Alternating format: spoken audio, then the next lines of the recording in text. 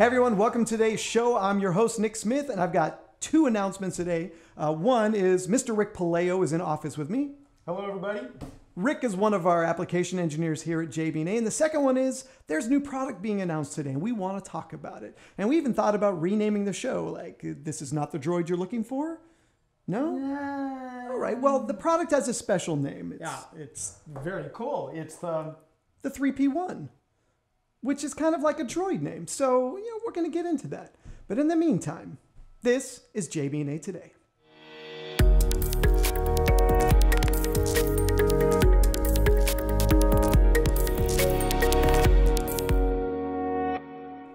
Okay, so recent product announcement, NewTek has got a new box on the market. It's called the 3P1. Rick, what is it? The 3P1 is a replay box, perfect for sports.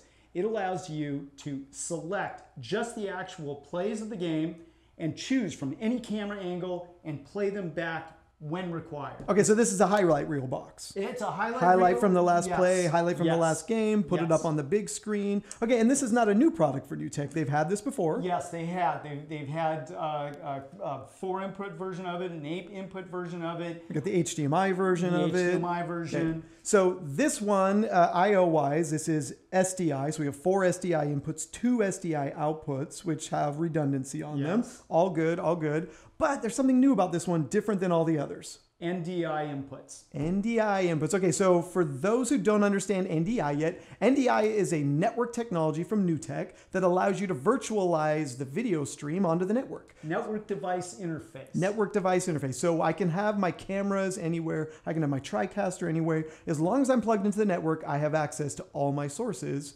And now the 3Play has NDI support. Yes, and it makes it awesome because you have a combination of either NDI inputs and or SDI inputs. Okay, so I can choose either one. Do I want this frame to be NDI? Do I want this to be SDI? Yes. Okay, yes. Now I was also told this acts as an NDI encoder as well. The previous generations did not do that. They only output NDI. Yes. So now this one brings in NDI, encodes all 4 channels, and pushes out 2 additional channels of NDI. Yes, and that actually opens up some flexibility inside your traditional complete TriCaster workflow because you can utilize this box to do the transcoding to get it into the NDI source. All right, now they're doing something new in this box that they've never done in any of the other 3Plays before. What is it? Dual channel first replay telestration. So the telestrator is built right into the 3Play. Now, Telestrator is not new. They've had it. It's been a standalone app. Yep. Another computer on the network that's got a source, draws over it. But now it's built into the 3Play. So what really makes this stand out is you have the advantage of all the telestration tools in there, but you also have control over playback. So the artist is not only drawing everything out, but he does have control over playback, which is huge. That's awesome. Yeah, and if we see from the video they've positioned, you do have that control of fast forward, rewind. So traditionally your telestration artist can draw over what's there, but he doesn't have the ability to kind of jump back on his own. Somebody's got to do it for him. Now one person can control the whole story. Right, and this just really increases the production value of whatever you're trying to do. And it's a true talent, and we've seen this over years in live sports, to have somebody in there commenting, telestrating, drawing on the screen, and now having control. Amazing. So, when we talk about sports, so this is more than sports. I mean, I guess it's more than traditional sports that we would think about, right? So football, basketball, soccer, but esports has become a massive story this past year, and this is perfect for them. Absolutely, absolutely, because there's so much action happening within esports, and the ability to go ahead and grab those moments in time, those plays, and be able to select from the various camera angles and then build out your playlist, your highlight reels.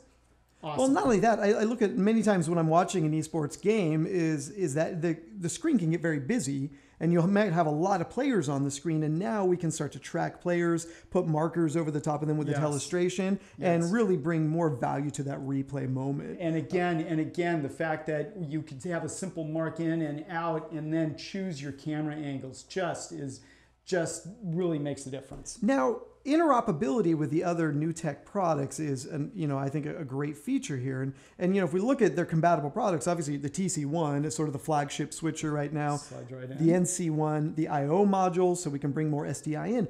All of this, though, for me, gives it the ability to play with more than a TriCaster. Yes, yeah. It actually, with the basic fact that it does have SDI I/O in and out of it, it can play outside of the NewTek product line. It can slide real easily into a ROS switcher and many other traditional baseband video switchers. So any of the switchers out there that support NDI, like the new Panasonic or the Telestream, this will drop right in. But any that don't support it, we can still put this in because of the SDI still get it in capabilities. there. And the interface. The interface is an amazing interface to be able to build out those highlight reels and to make your selects quickly and organize all those clips. It's really an awesome box.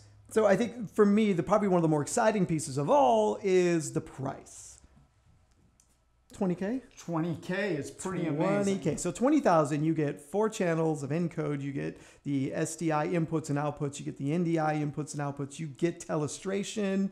Again, I don't know of anything on the market in this size, in this form factor, at this price with these features. With those features, yeah. Yes. Very powerful box. So I'm excited for this one. We don't have a release date as of yet, but you know what?